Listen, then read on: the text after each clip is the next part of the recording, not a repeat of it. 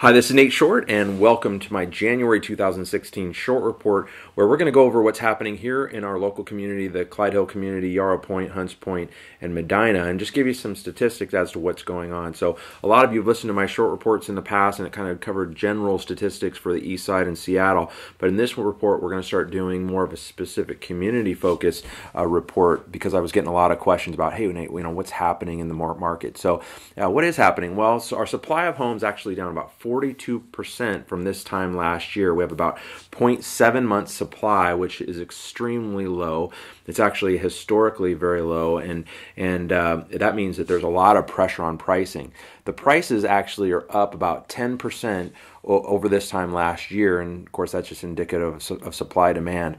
30% of our listings are selling above list price, which is not surprising. However, 50% of the homes are sitting on the market more than 60 days and having to either reduce the price by their list price to get it sold, or they're having to take a lot less for the home on lower offers that are coming in, which we'll see here in a minute.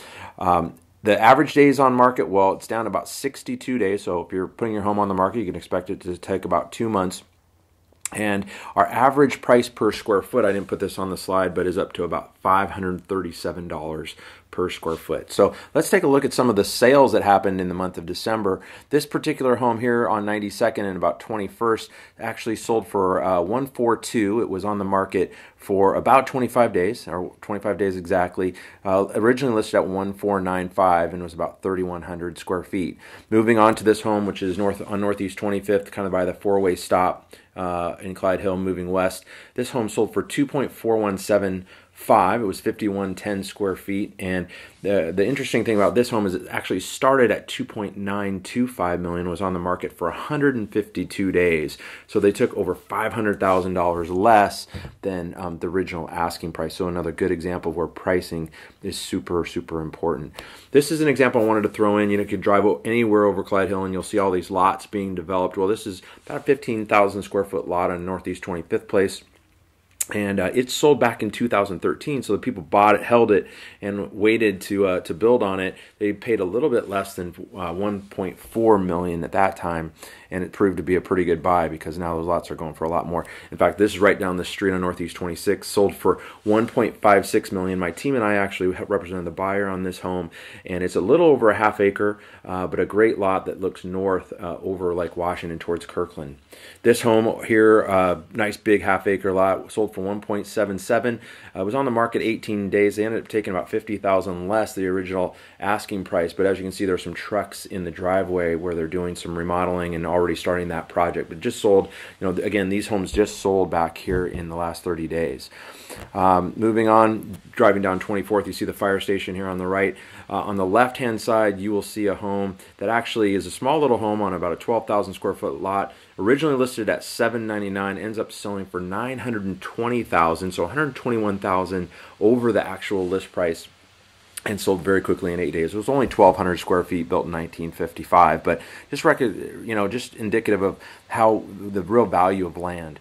This home over here on Northeast 30th, more towards Bellevue Way, actually sold for $1,465. Started at $1,78 though, and was on the market for 89 days. Very challenging. As you can see, that driveway, you have to drive over a bridge, and it's kind of a funky lot. So, and there's some sensitive areas that you have to abide by for some setbacks. And then this home over on Northeast 30th, well, it sold for $2.285. It was on the market 91 days, and they ended up actually taking over $200,000 less than the original ask price too. So, we're seeing a lot of that where people will overprice, and then I think ultimately they don't get as much for the home as they normally would.